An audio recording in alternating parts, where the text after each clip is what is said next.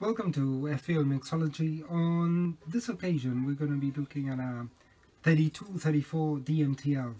This is a Weber carb. This is a carb that's made in Spain, and I'm going to show you some modifications that were done to this particular carb. And the modifications are done in such a way as to make the carburetor perform better at wide open throttle, but to keep the performance the same when you are on kind of part throttle. So the economy would be the same, the throttle response would be the same, but it's just designed to give you that little bit of an extra power at top end at wide open throttle.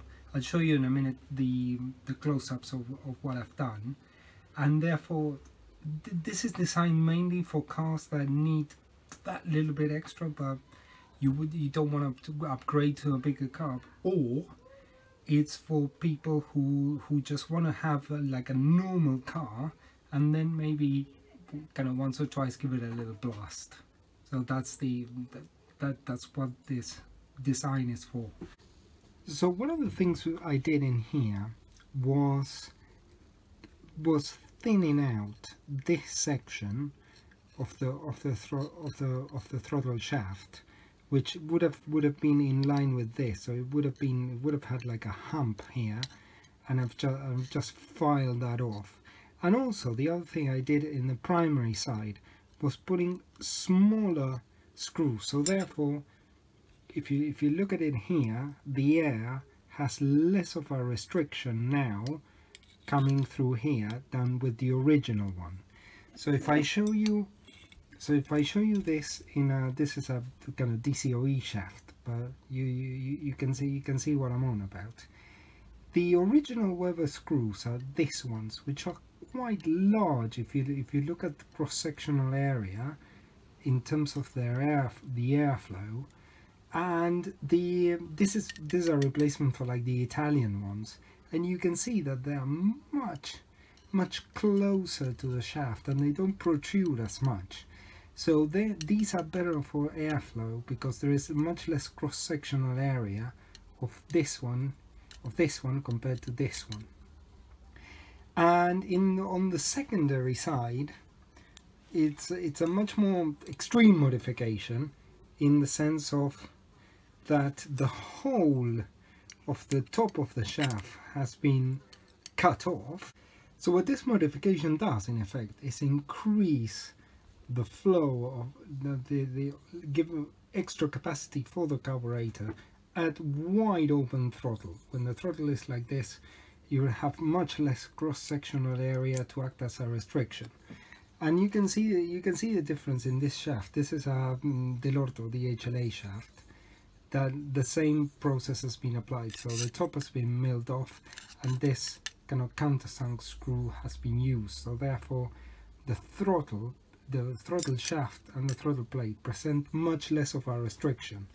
So therefore in terms of this carb, you can just go kind of part throttle and it will be just the same as a normal carb.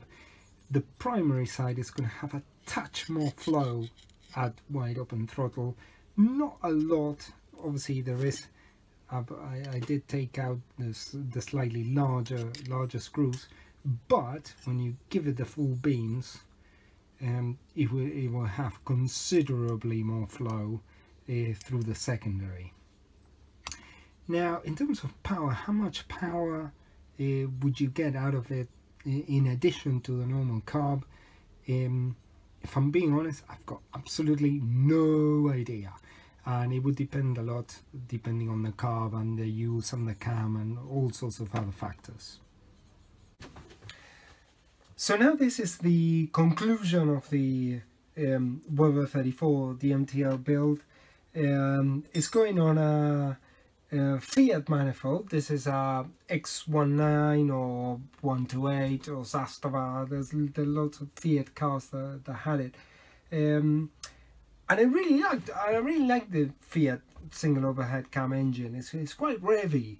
I mean, it's quite modern design in a sense, because the cam actuates straight onto the valves, so it's quite rev happy, and therefore hence the modification to to the throttle shafts that I've showed you before.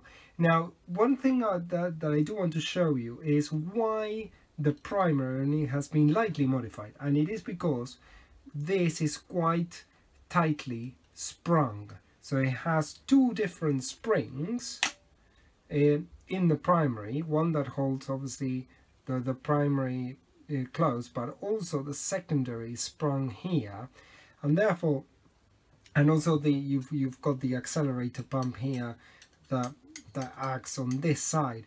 So it's quite tightly sprung, and if you remove a lot of material from here, what's going to happen is that it'll weaken the shaft quite a bit, so you can get a lot of flex on the shaft. So that's why on this particular one, this shaft was left only very light, only a very small amount of material was taken off. So this is really how it looks. It's been completely rebuilt, and then you just kind of pump it in the manifold. There you go, nice and tight fit, and an air cleaner on the top, and that's it. You're ready to go.